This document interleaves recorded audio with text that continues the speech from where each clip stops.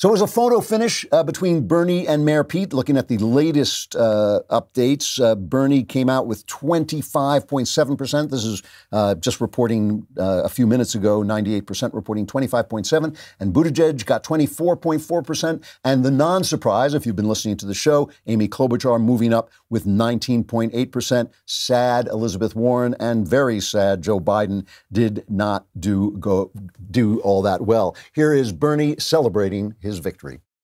Let me say tonight that this victory here is the beginning of the end for Donald Trump. With victories behind us, popular vote in Iowa and the victory here tonight, we're going to Nevada, we're going to South Carolina, we're going to win those states as well. Communism hasn't worked because it hasn't been tried yet.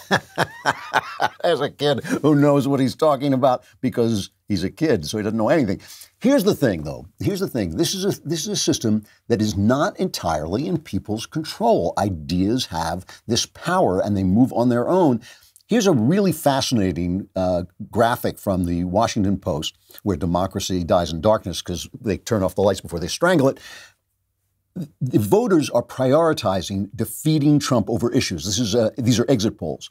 More than 6 in 10 voters said they preferred a candidate who could beat Trump over someone who agrees with them on the issues.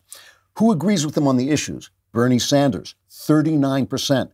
Buttigieg, 21%. Klobuchar, 12%. But who do they think can beat Donald Trump?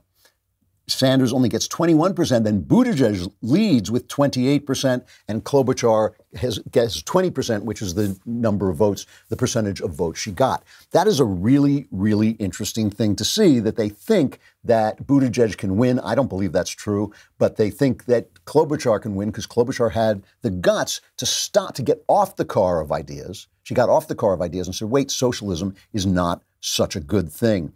Joseph Epstein talks about, in the Wall Street Journal, is a good writer, and he talked today about the way ideas simply take over and the way progressivism is always outstripping the progressives. People are always nervous that they're not progressive enough, and people who are far left have a power over the minds. Orwell noticed this, and Epstein talks about that. Orwell noticed this. The people who are to the far left, communists, have a power over the minds of mere liberals. And the reason I think that's true is because liberals are not living out the idea to its extreme, and ideas want to go to the extreme. You are on that roller coaster for clowns. The ideas are carrying you along. And what Epstein says is by ceding moral authority to the far left, the Democrats have lost the power to counter bizarre proposals with simple common sense. He says when a freshman congresswoman proposes a wildly improbable Green New Deal, instead of responding as Democrats of an earlier day would have with, "What are you kidding me?" they now take it seriously, and several adopt it. And when 2 other freshman Democrats make anti-Semitic pronouncements,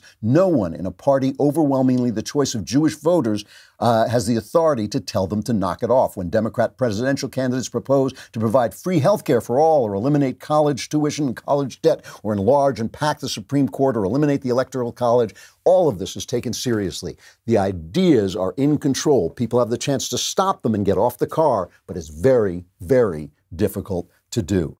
I hope you enjoyed that clip from The Andrew Klavan Show. If you did, go ahead and hit the subscribe button so you stay up to date on all our future content.